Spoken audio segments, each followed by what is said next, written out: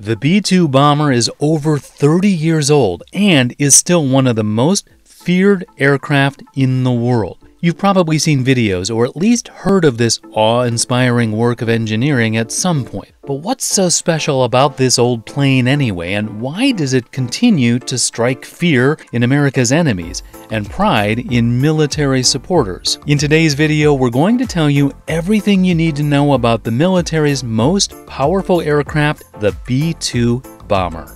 What is the B-2 bomber?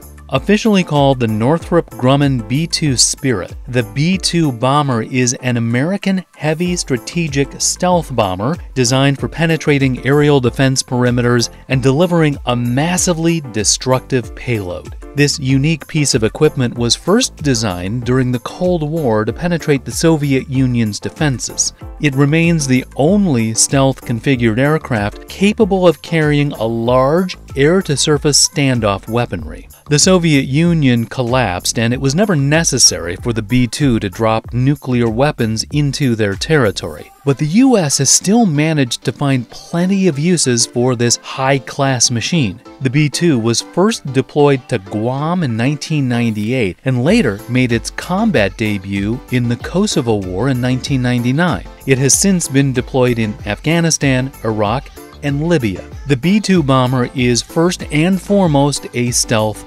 aircraft, and practically every piece of it has been designed with this in mind. At a glance, you may notice the peculiar shape of the aircraft. It's exceptionally wider than it is long, coming in at 52 meters wide at the wingspan and only 21 meters long from nose to tail. The extremely unique shape helps the B-2 bomber remain extremely difficult to detect by traditional radar means. A radar cross-section defines how detectable something is by radar. The smaller the cross-section, the less detectable the craft is. The B-2's cross-section is a mere 0.1 square meters. By comparison, more traditional planes and cargo aircraft can measure up to 100 square meters. The thin, low-drag wind configuration does more than just make the craft hard to pick up on radar. This design aids the B-2 in flying extremely long distances. The craft can travel a total of 11,000 kilometers on a full tank. Best of all, it's been engineered to be able to refuel in flight. That sleek black color serves an obvious purpose of reducing visibility, but there's more to the exterior materials than meets the eye. A carbon graphite composite material helps reduce the plane's visibility by absorbing radar beams and reducing the machine's infrared signature overall.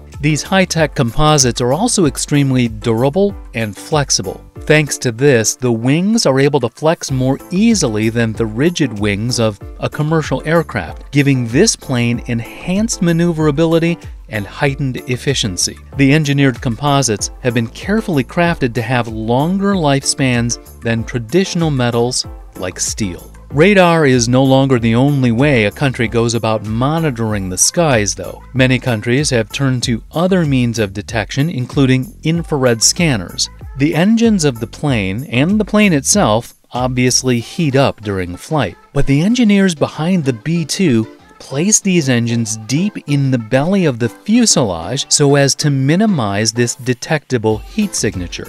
The B-2 is designed to be flown by a pair of pilots who effectively take turns piloting the craft on long missions. It's equipped with an autopilot like many planes to maintain altitude, but when flying at Mach 0.95, just under the speed of sound, you definitely want to keep your hands on the controls. The plane isn't designed around a traditional GPS. Instead, it relies on a complex array of imaging equipment that pilots can use to inform their location. The decision was made to minimize the possibilities of technical failure. Additionally, it was feared that the GPS may be easy to pinpoint and thus eliminate the stealth part of this stealth aircraft. What sort of weapons does the B-2 carry?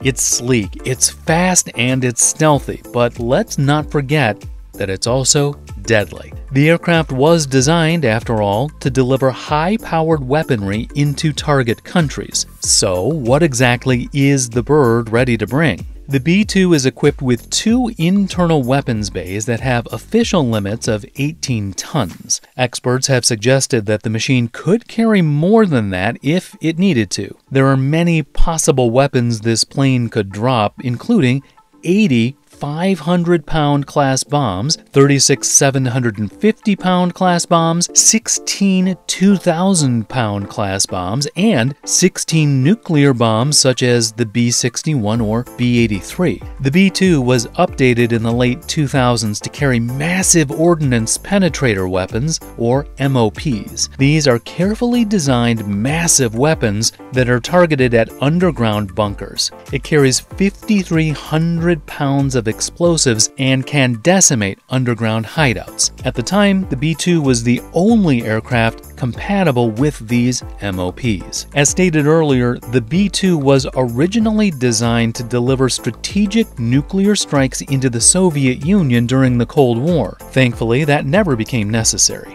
The military quickly pivoted and arranged for the B-2 to carry the diverse payload that we've talked about today. How much does everything around a B-2 cost?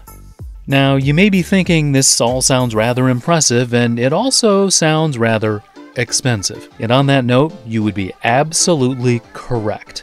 The B-2 bomber is among one of the most expensive military designs ever created. The aircraft itself cost $737 million in 1997 to manufacture. Adjusted for inflation, that comes out to be approximately $1.2 billion now. And that's simply the sum of building the plane. The cost of designing, testing, and maintaining them is even higher. Originally, the United States was committed to a fleet of 132 B-2 bombers, though the number was quickly reduced to 75. Once the Soviet Union collapsed in the early 1990s, the number was further reduced to 20 aircraft. However, during the Clinton administration, it was decided that a prototype would be reconfigured into a fully operational B-2, bringing the total fleet to 21 bombers. In September of 1997, it was reported that each hour of flight time in a B-2 required 119 hours of maintenance in return. For comparison's sake, other bombers like the B-52 and the B-1B require 53 and 60 hours of maintenance, respectively, for each hour of flight. A tremendous piece of the cost has to do with acquiring appropriate space for the plane's unique wingspan and controlling the climate of the workspace to better protect the plane's protective coatings. The total program cost projected through 2004 was $44.75 billion in 1997 dollars. This includes development, procurement, facilities, construction, and spare parts. The total program cost averaged $2.13 billion per aircraft. Seems like an awful lot of money to fly this plane for an hour. Not so secret anymore.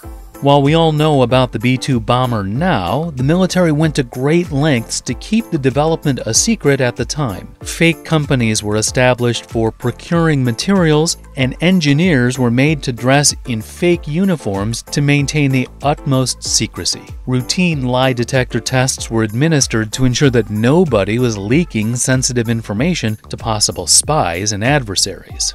Given the web of spies and espionage running all over the place during the height of the Cold War, it's easy to understand why this was taken so seriously. High-tech stealth aircraft like these are often cited by folks looking to debunk UFO conspiracy theorists. But who can blame them? If you saw something like this jetting across the sky and had never heard of it before, you'd probably think it was an alien spacecraft too. Life inside the B-2 bomber. Inside the B-2 bomber, it's what you might call snug. There's just enough room in the cockpit for the 2 pilot seats, a small aisle, and a toilet. That's right, the toilet bowl is comfortably tucked right behind the pilot seat for those long-haul flights. A small mattress can be laid out on the floor for one pilot to catch some sleep. The pair have to carry non-perishable food rations for these longer journeys since they don't have access to any food storage options. Technically, these bombers and pilots could be in the air indefinitely thanks to the aerial refueling capabilities. One of the longest known flights took 34 hours. 2 bombers were tasked with flying from Missouri to Libya and back without stopping, and were refueled in the air 15 times. Can you imagine a day and a half on a plane? And that's on a plane far from the luxurious amenities of first class. Stateside, you may witness B-52s being flown over stadiums before football games or as part of Air Force demonstrations. While it's definitely impressive, there's also something extremely ominous about a giant stealth bomber passing over your favorite team's stadium just before kickoff. What do you think about the B-2 bomber? Is it a piece of a bygone era, or is it going to stand the test of time? Let us know in the comments below, and be sure to check back for more tech news.